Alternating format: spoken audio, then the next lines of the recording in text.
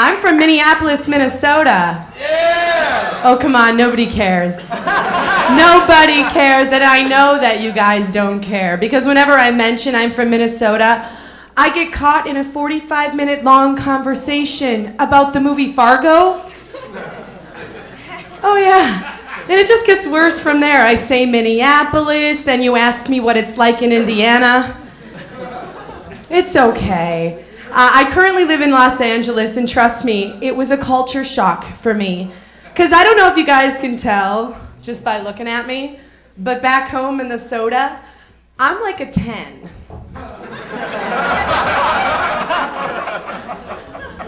I'm glad that was funny.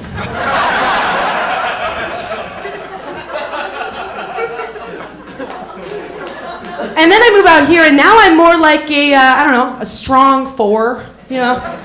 I went from a plethora of options of happiness to, a couple more drinks, you'll do. I told that story this one time, and this guy comes up to me after the show, and he goes, "Hey, Nicole, you're at least a 7. I said, well, that's cool. I mean, coming from a -3, that puts me right back at the 4, doesn't it? Yahtzee!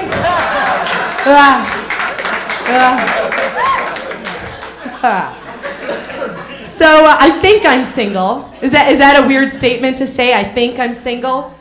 I don't know. You guys help me out. If it involves the police, is it over? You know, and it's probably a good thing because it was a little bit abusive. And if you knew me personally, that's shocking, you know. And trust me, I was surprised too when he hit back. You know, I had this deal going on for a good year. I kind of thought maybe he liked it. I don't know.